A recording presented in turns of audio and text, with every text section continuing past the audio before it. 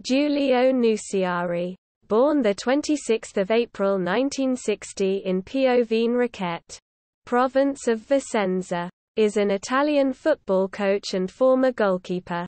Nuciari started his playing career with Montecatini, on loan from Ternana. After 2 seasons with Ternana, he signed for AC Milan where he served as backup goalkeeper, making 28 league appearances in 6 seasons, with 18 of them in his first season.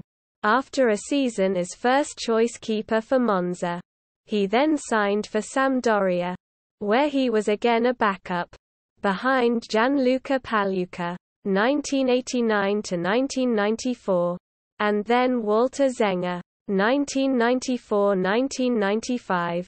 He retired in 1995, and then obtained a coaching license. In October 2001 he was surprisingly appointed head coach of Serie B club Cagliari.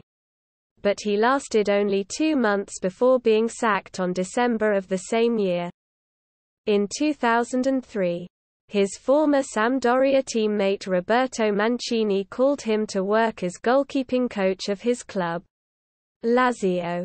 Nuciari followed Mancini to Inter in 2004, and stayed at the club until 2008, when Mancini and his coaching staff were dismissed by the club. In 2010 work as goalkeeping coach for Fiorentina with Siniša Mihajlović. Nuciari is the titular of an original record for Serie A, as player with the highest number of appearances on the bench, 333. Despite this, he played only a total 17 Serie A matches throughout his career.